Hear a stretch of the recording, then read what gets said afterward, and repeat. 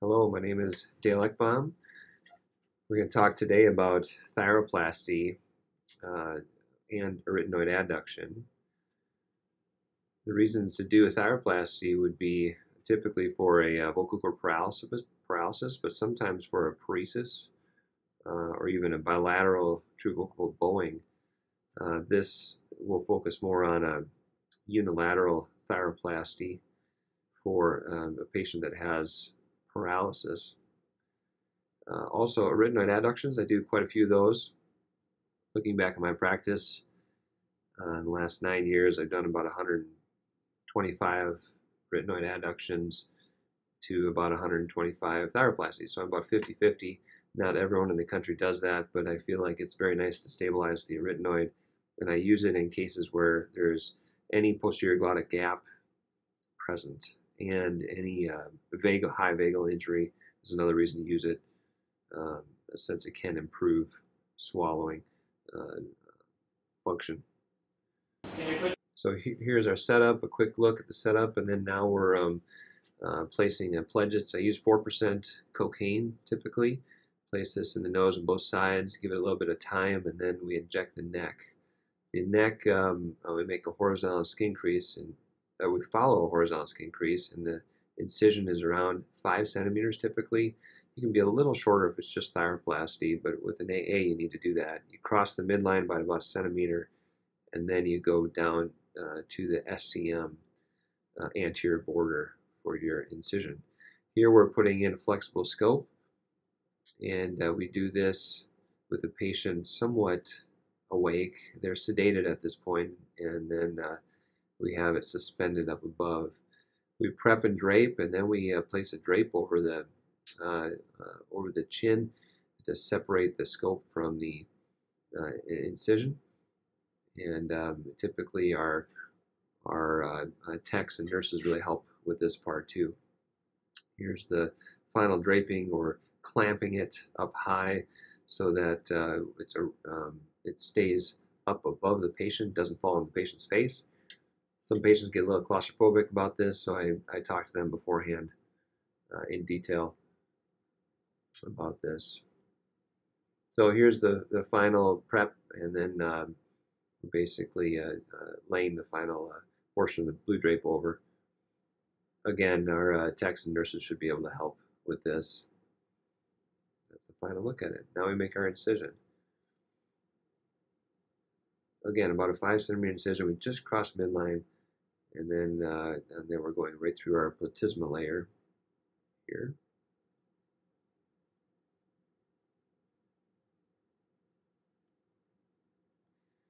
I use double prong skin hooks and elevate sublatissimal flaps superiorly and inferiorly. Self-retaining instruments here as our retractors. You can use fish hooks and other things, but it's tricky because you can't suspend the fish hooks as well as you could, and so that's why we use self-retainer. Here I'm cutting through one of the strap muscles, typically the sternohyoid strap musculature there. We often have to do that in order to do an arytenoid adduction. You do not need to do that portion if you are doing a thyroplasty alone. Then I use the Shaw blade to remove all the tissue, especially at the oblique line, to get stuck down. Kittner here showing the posterior border of the arytenoid and allowing us to see where the arytenoid was. Now I'm making my measurements. Once I get to the back border of the thyroid cartilage, I go back to the front, make measurements. And for a lady, it's 5 millimeters back from midline. For a guy, it's 7 millimeters back from midline typically. The windows are 10 by 13 for a woman, and I'm sorry, 5 by 10 for a woman and 5 by 13 for a guy. Our line there is where the top of the vocal folds are, and we go posterior to the inferior tubercle and go up the same half distance. Typically for a woman, it's 14 total, so half that's 7. You go up 7 up front and 7 just posterior to the inferior tubercle, and then you make your window. That's a 5 by 10 millimeter window in this person. And again, that's 5 millimeters back from the front, 5 millimeters in width, 10 millimeters in length. In a man, it's 13 millimeters in length. Here we're going back down to do the arytenoid portion, and we're starting to dissect just a portion of this out. You do want to cut through the perichondrium back here, and then we measure that length, and also measure up about a centimeter or just under that. You want to leave a strut in between what you're taking out with your kerricins. That's about a centimeter from top to bottom, and then you start using your kerricins to remove the thyroid cartilage, and the inner perichondrium comes out with this too.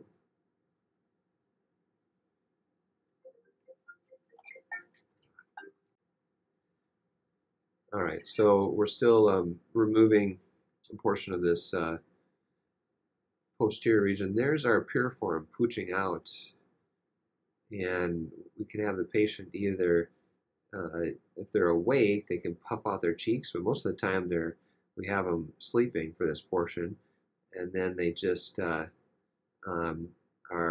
doing the deep breathing with sleeping and partial obstruction. A little snoring is actually nice to see the piriform pop out back and forth. Here we're spreading between the piriform and the muscular process. We find the muscular process.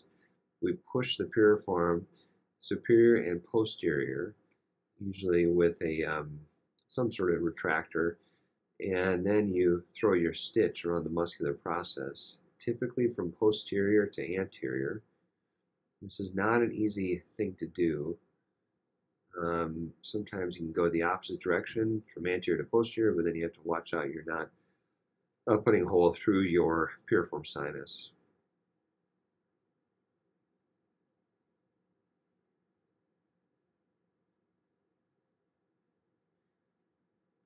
And then once you get one stitch, you try to throw one more. You don't want to wrap around the entire arytenoid because that won't rotate it well then. What you want to do is just wrap around just the muscular process portion. So you go through the muscle with your stitch, with your suture, and then just into cartilage. And then you take that around, and sometimes you have to tighten up the needle to actually make that stitch or make that throw. And then you get those out of the way so you don't drill those, and you're basically drilling a window now. Typically use a diamond drill, four diamond in width. And we go from the anterior aspect posteriorly, and lots of irrigation. You can start to see the muscle shining through there. Then pretty soon the inner table is gone as well. We make sure we can get the corners. It always bleeds a bit in there. You use bipolar. You want to make sure you have a 5 millimeter width window. You have a small strut in the inferior portion, and then bipolar what you need to from the inside.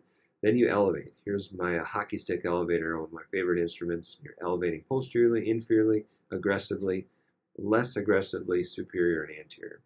We're looking on the screen now. We're pushing at different parts of the vocal cord. There I'm pushing in at the vocal process along the sweet spot. You can see how that left cord pushes in nicely. That's right where you want to push. That's the point of maximal medialization. Typically in a woman, this is us carving. In a woman, it's anywhere between 5 and 6 millimeter depth typically, and for a guy, it's 6 or 7 millimeter depth. And you want that push to be just anterior to the vocal process. So we draw out what we want to do for this patient, and it happened to be a 7 millimeter depth, 7 millimeters back from the anterior aspect of the window was where, and that's the window, the 10 right there, and the whole length of the implant needs to be 13 because you need a posterior overhang there to hook within the window. Here's our cytoplastic implant. I use a Netterville system, preformed implant, although it's not totally formed because we have to cut a major portion of this. the implant has a more inferior push, and so I like to get not just an inferior push, but a mid push, a mid window push too. So I like to get a fairly sizable implant. I'll often take it from the back of the implant and then as big of an implant as I can get. But in this case, I measured at about 7 or 8 millimeter depth, and then I go in front of that 7 millimeters again, and that's my anterior portion, and then I measure posterior to that again 13 millimeters, which is the length of the implant in a woman. For most guys, the implant window is 13 millimeters, and so the length needs to be 16 millimeters. So it's longer in men, because most of the time the push in a guy will be at 10 to 13 millimeters back in the window, versus a woman, it's anywhere between 3 and 8 millimeters back from the anterior aspect of the window. In this lady, it happened to be 7 millimeters back. Here's our whole window. We're measuring it now again. It's 13 millimeters in length. The greatest, or the point of maximal medialization, again, will be at 7 millimeters back, and will be in the mid-inferior portion of the window. So this is how we hold the implant, and then we make our initial cut with a fresh 15 blade, or actually a fresh 10 blade here, straight down anteriorly. Typically we go to 0 millimeter height anteriorly, but you don't get that on your first time. It's okay to just leave a little bit. Sometimes we leave 2 or 3 millimeters anteriorly, but most people don't need much push anteriorly. And then posteriorly, you need basically 0 at the very posterior extent. Again, I start with a 10 blade here. It's always fresh blades. And I next cut off the edges. Use a 10 blade, kind of rock that back and forth and just pop that edge right off. I take about 1/3 of the edge. So I leave 2/3 of the edge, because you do want some edge to be left here. And then take the corners, the 4 corners here.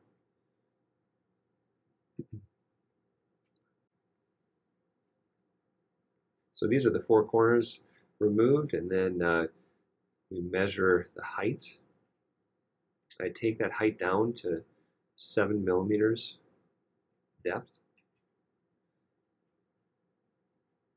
That's a little large for a lady, but typically that can work. Here we're taking the 4 edges, see that, down to each corner.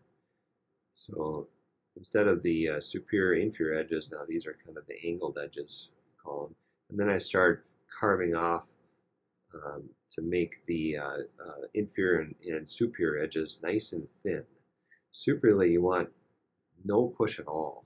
This will give you a very strained voice if you have any of that. So we carve and remove this superior edge and almost scoop that out superiorly.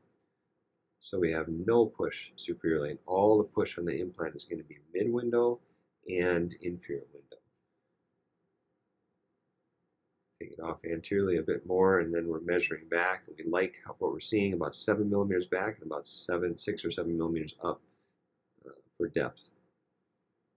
Finishing the implant at the end here. So last, and this is an 15 blade again to do the majority of the fine work. Then we take the implant off, and we have to fit this 13 millimeter implant into the window, so we have to make, and the window is 10 millimeters in size in this patient. So we take off 3 millimeters posteriorly. Make sure this is posteriorly instead of anteriorly, otherwise you got to carve a whole new window. And there's our window. So we go back to the thyroplasty, and we have to pass the sutures, the arytenoid adduction sutures first. So we pass that through the window. We have a nice strut that we've been able to leave posteriorly.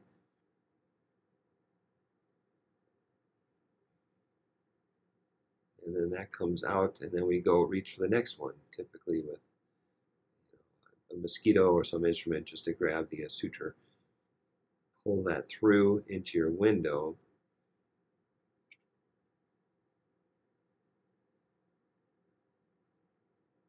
And of course, you're not going to leave that coming out of the window. You got to go under that window, and first we're testing it as well here. So I'm pulling anteriorly, testing to see if I like the arytenoid movement, which I do. And then you go just out front through the cartilage anteriorly.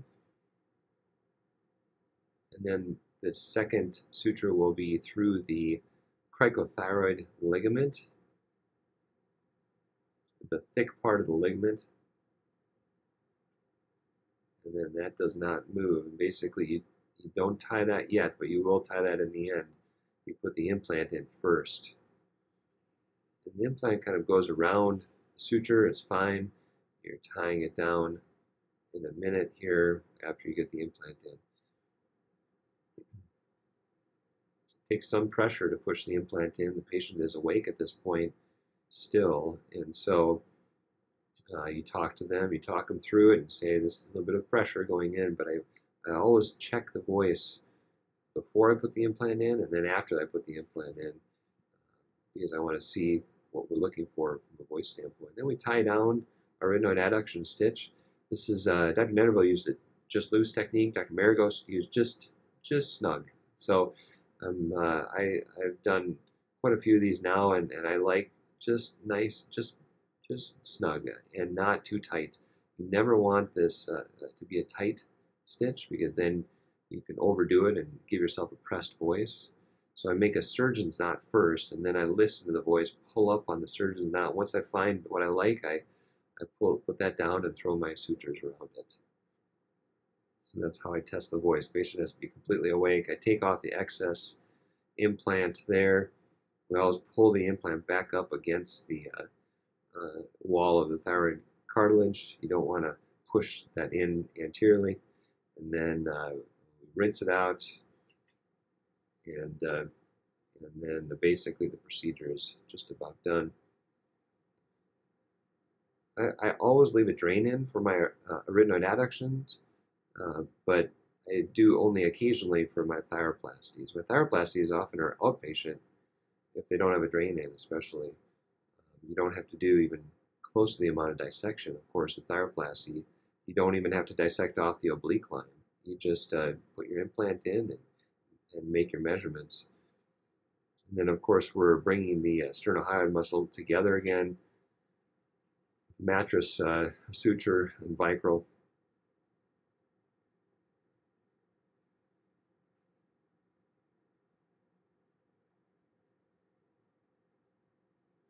Tie that down nicely.